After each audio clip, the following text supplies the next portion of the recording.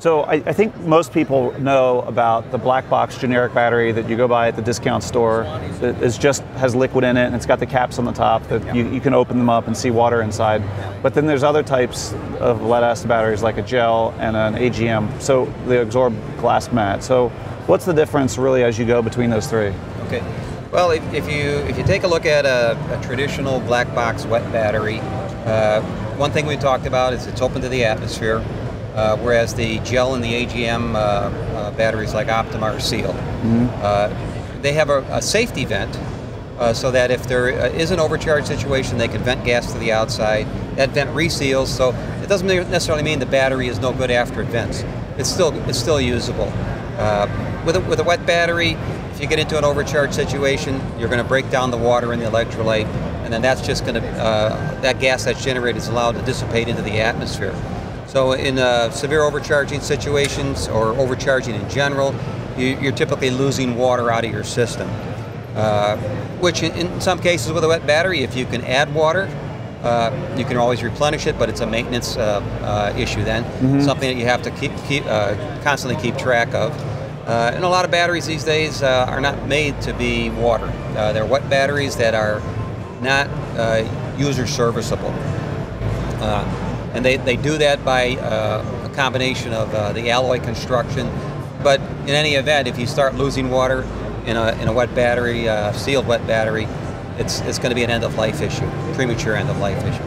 The AGM and the gel, they're sealed. AGM has a lot of advantages over a gel in terms of the forgiveness over the recharge voltage range allowed, which gel batteries are more sensitive. So you don't really want to charge an AGM battery using a gel battery setting. Even if your charger says gel or AGM, you really want to use a charger that's just a straight AGM design charger. Many of the new chargers that are coming out these days are designed to have specific algorithms that will charge an AGM battery or a wet battery, some with a selectable switch, some are pretty much user independent, but they have charging algorithms that allow them to function both reasonably well with both a wet and an AGM design. But if you have the opportunity to buy a charger that has a specific AGM only setting on it, and you're going to have a battery like an Optima AGM battery, that's the best route to go. So one of the things I didn't know about AGM is that you can deplete them to a very low level, to 6-8 volts. Ideally, it's not ideal, but you can deplete them to that level. But most chargers, you were talking about the charger piece, most chargers can't initiate at the 6 to 8 volt setting, which is why you were saying you need that special type of charger. Or there's other workarounds which you have on your website where you can daisy chain it with another battery and get it up to the 12 volts. Right.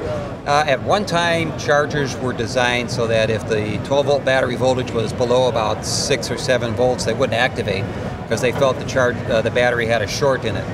The chargers that Optima has tested in the last 5 years all seem to activate at very low voltages, even voltages as low as 0.1 volt.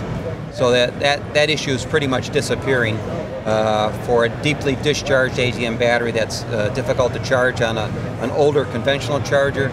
New chargers seem to have overcome that. Okay, so issue. If the design was made in the last 5 years, you're probably okay. Probably the last 5 to 7 years. Chargers that have come out since then seem to have taken this consumer feedback to heart, and they're designed such now that they will activate at those very low voltages. And again, if you can find a charger that has a specific setting for AGM batteries and a specific setting for wet batteries, that's really the better route to go, because then you know that they've taken into consideration the design changes between a wet and an AGM and possibly a gel battery. They may even have a third setting. We do not necessarily recommend one that is a catch-all that supposedly will do all battery types with the same charge algorithm. It might be able to do that, but it won't be able to do that necessarily to the best extent for each individual type of chemistry.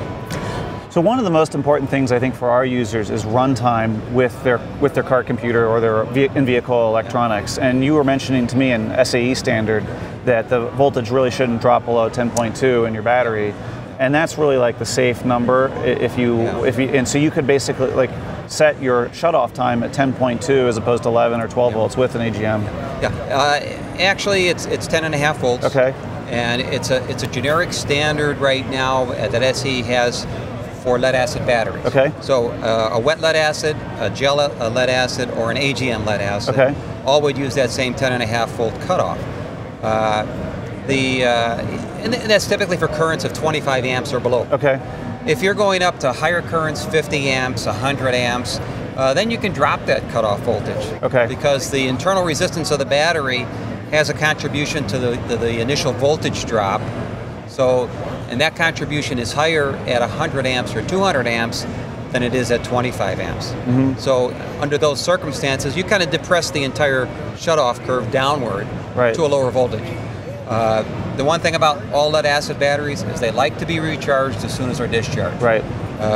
Including AGMs. Including AGMs. Yeah. Yeah. All lead acid batteries. Yeah. Again, wet, gel, or AGM. Yeah. If you discharge them, they like it best in terms of life. Yeah. If they're recharged in a reasonable period of time.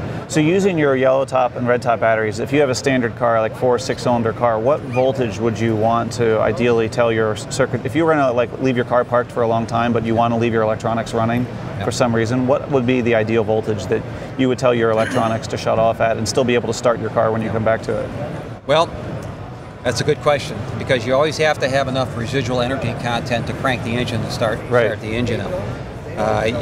If you look at the voltage versus state of charge curve for an Optima, once you get down to the about 11.5 volt range, just on open circuit, that's pretty much a completely discharged battery. Okay. The 10.5 volts we were referring to is for a voltage under load. Okay.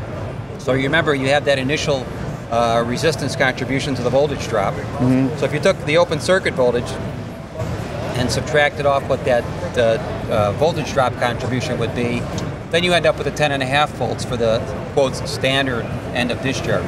But for just an open circuit voltage for a battery that's sitting there maybe supporting a key off load for a computer or something like that, you have to have enough energy content left to start the engine, and typically that's going to be somewhere between 25 and 50% state of charge on the battery. Okay. So that's going to get you up into the maybe 12.1, 12.2 volt range. Okay. For that's the good to open know. circuit. Yeah. Great. Well, thanks a lot for the Battery 101. We appreciate all your time. My pleasure.